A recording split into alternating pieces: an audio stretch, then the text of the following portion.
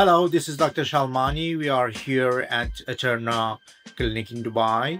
We do have a male patient today with the chronic patellar inflammation. So I'll do the ultrasound to find out is he a good candidate for PRP treatment or not. Let's start with the ultrasound to see what the finding is. After clinical examination, we are doing ultrasound and we compare our findings with previous imaging. With this advanced machine we have available here, and we can compare and find very tiny changes that may be missed by other imaging modalities. In this patient, I'm going to check all the details for both knees. We can check all the tendons, joints, and meniscus, and then we plan for the treatments with doctors. For this case, it's a kind of degenerative process. We can see degenerative changes with a little joint effusion and some bony irregularities.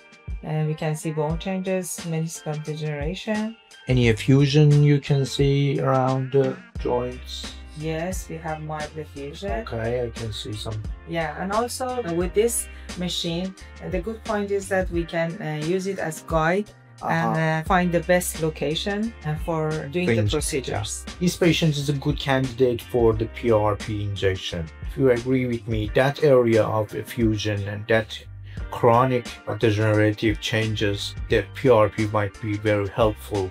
With ultrasound, we can find the best spots. Yeah. In contrast with previous, it was not under guidance. Here we can have different approaches from the side, from this inner side, infrapatellar and suprapatellar, depending to the situation and where we want to inject. This specific patient, I think it's a suprapatellar. Yeah, it's better approach. The best spot is a suprapatellar approach, lateral side.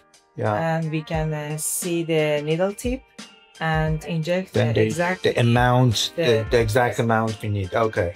Here for the right knee, with ultrasound, we are checking the suprapatellar pouch. We see a little joint effusion here. That is a good spot for injection into the joint. Bony irregularities due to degeneration on both sides of the knee. And here is the meniscus, the cartilage that we can evaluate. Even we can see the changes more than MRI. I think you're gonna get benefit from the 4 to 5 cc injection of PRP to the side, from the above and from the lateral side, from the outside. You feel getting better. The pain and the exhaustion over there should be better.